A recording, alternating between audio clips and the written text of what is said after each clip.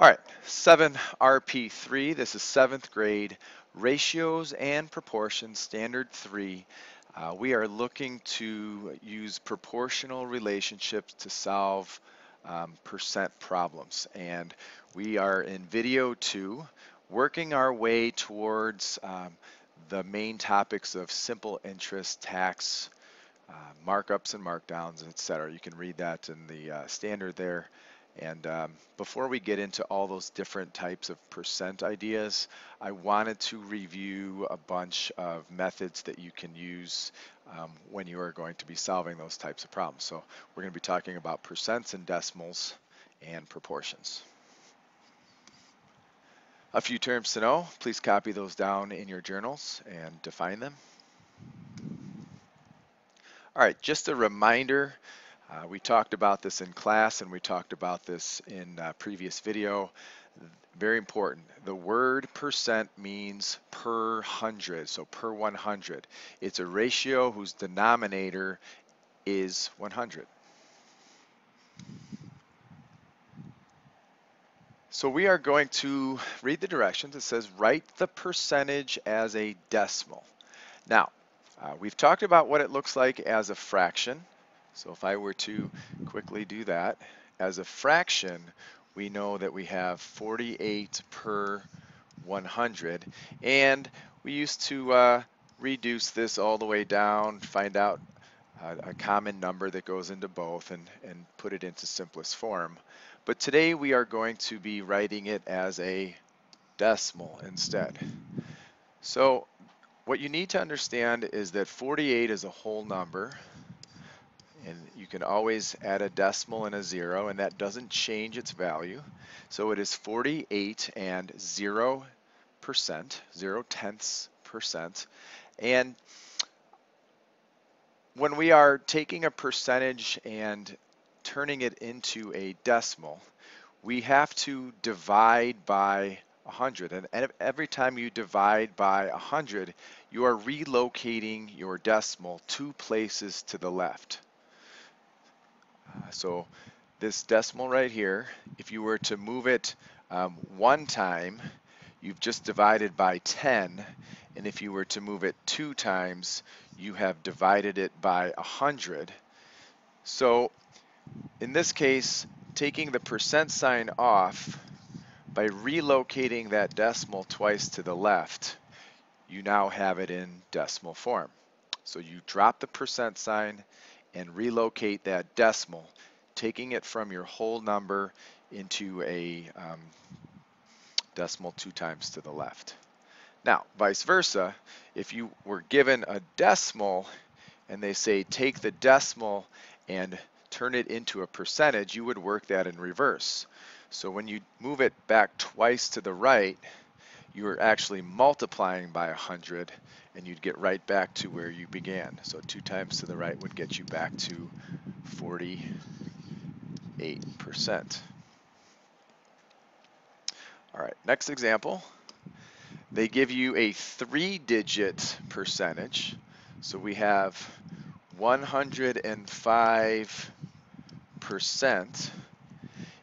Turning it into a decimal, because right now it's a whole number, turning it into a decimal, same idea. Dividing by 100 means you are moving it twice to the left. So we're going to end up at 1 5/100. Drop the percent sign because we are now turning it into a decimal. And if we wanted to write it as a mixed number, it would be 1 5/100 or 1 1/120. Why did I do that? Because I simplified my fraction. 5 goes into 5 once, and 5 goes into 100 20 times.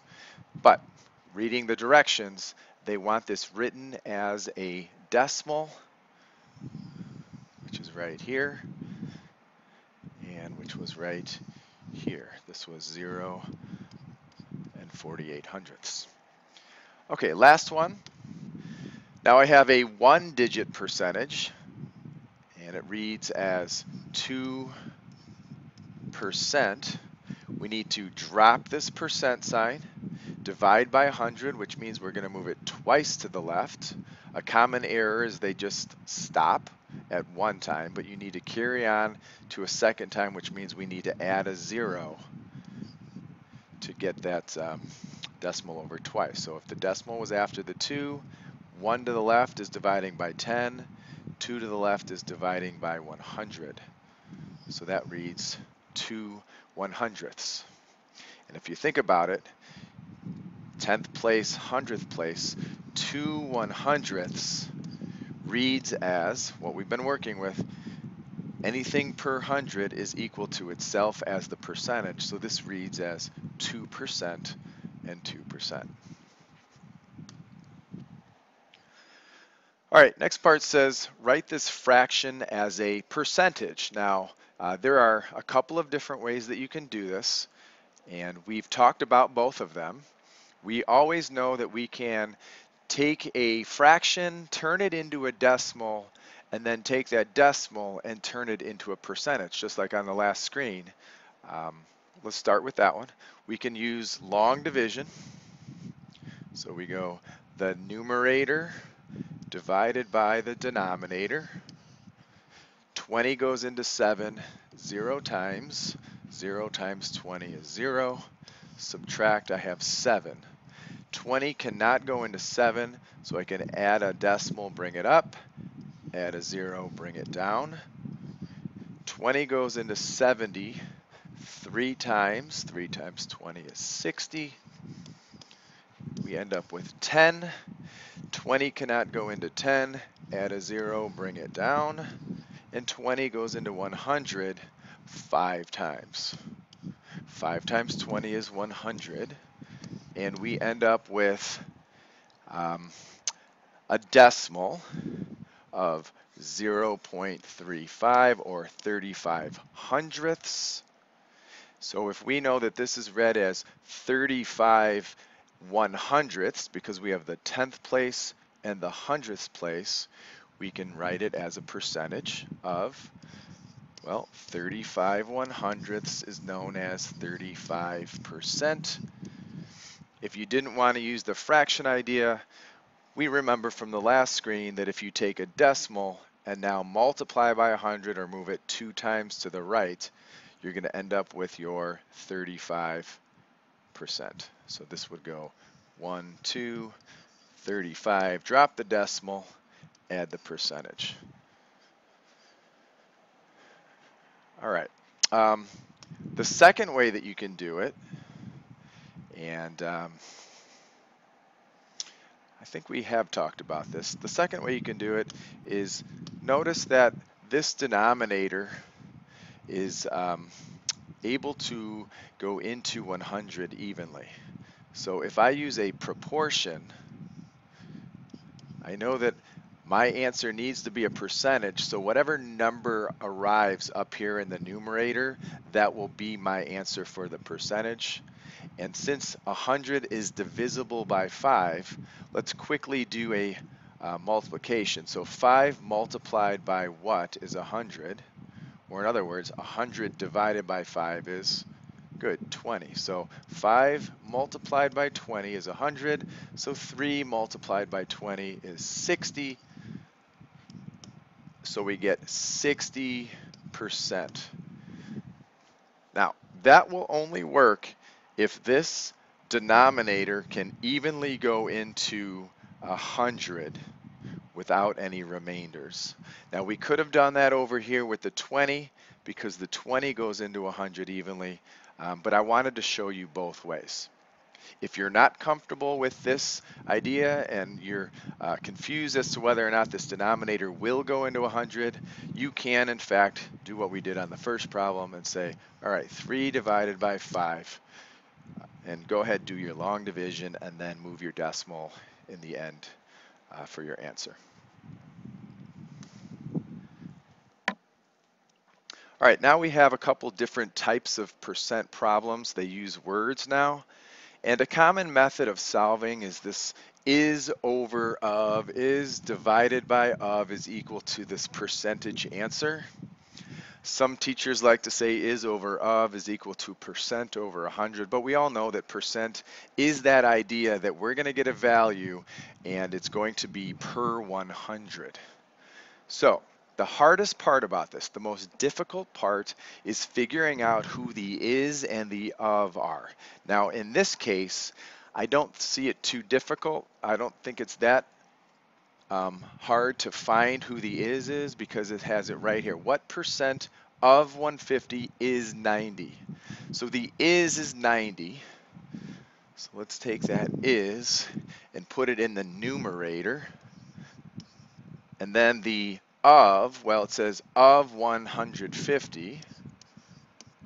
And that is equal to the missing percent. So we know that this is per 100, and I don't know what it is because it says what percent, and if it's missing, I call it X. Now we use our cross product rule.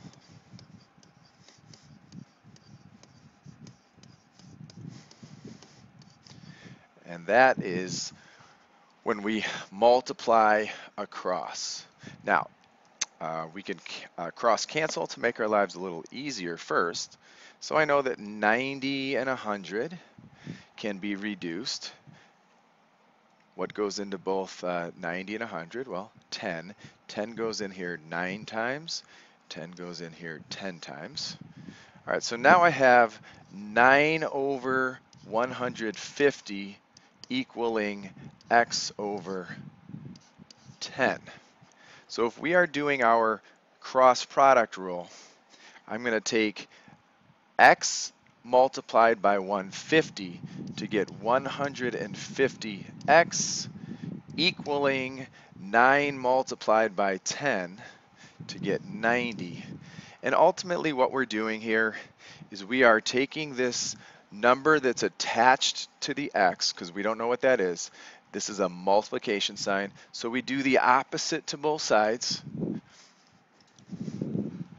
And we are going to divide both sides by 150. And let's see here. We're going to have X equaling whatever this decimal answer is. Now, how are you going to do that? Well, if we can cancel easily here, we can simplify 90 and 150. I know that my zeros can cancel, and I'm left with 9 over 15. Reduce this down, I get 3 goes into 9 3 times, 3 goes into 15 5 times. And now, how am I going to get a percentage out of this? Well, revert back to the other screens. You could do it either way. I know that 5 can go into 100. I could set up a proportion, or I can take that 3/5, get a decimal, 3 divided by 5. 5 goes into 3, 0. Let me quickly do this for you. Add a decimal, bring it up, add a 0, bring it down. So 5 goes into 30 6 times. Well, that's a decimal. I don't want a decimal. It says I want a percentage. So that means I need to multiply this by 100, or in other words, move it 2 times to the right. Well, 1 time to the right, 2 times to the right, add a percent sign. So we're going to end up with 60%.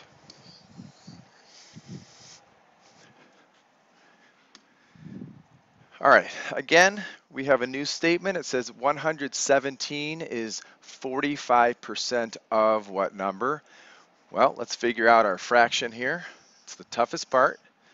117 is. All right, so this is, there's my is, 45% of what number? Well, here's your of. Of what number is your X? And that is going to be equal to 45 per 100, or 45%. All right, same method. We are going to do our cross product rule. So I'll set up the algebra for you. 45 times X is equal to 117 multiplied by 100, and then 45x is equal to 117 times 100. Well, 117 times 1 is 117 with 2 zeros on the end. And now you are going to do your division. Divide both sides by 45. And if you don't have access to a calculator, you'll have to do this by hand. So these cancel. X is equal to, you come off here on the side, you divide by 45, and you are going to get a number answer. All right, because it says what number. My answer will be in number form, not percentage form. So just to save time, I am going to grab my calculator, if I could find it, and I'm going to say 11,700 divided by 45 is equal to 260. Notice it's not a percentage again, because the answer needs to be a number. All right, the third and final type says, what number is 35% of 100? So if I'm setting up my fraction, what number is? So there it is. What number is? So I don't know what it is, so I'll call it X. My of 300, here's my of. So my of goes in the denominator. And we know that that is going to be proportional to 35%. So 35 per 100. And now we do our cross product once again. You know, you can cross cancel these numbers. 5 goes into both of them for sure. Let's skip that for now. I mean, you can do that on your own if you want to. Just for the sake of time, we have 100 times X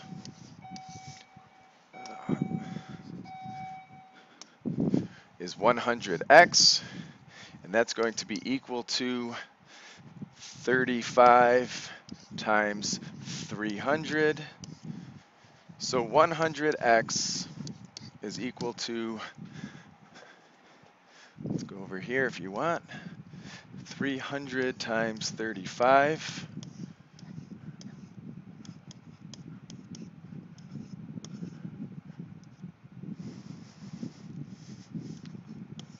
And we have 10,500.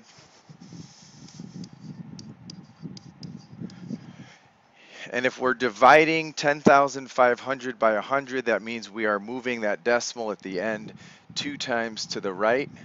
So we're going to end up with X equaling 2 times, I'm sorry, not to the right, 2 times to the left, 1, 2. We'll end up with 105. And again, it's asking what number. So it's not going to be a percent answer, it's going to be a number answer. Okay, in your journal, I'd like you to define the given terms on page 2 of the flip chart and write down any sentences, what you learned from this video. And if you have any questions, don't be shy to ask those in class, and we'll solve those together.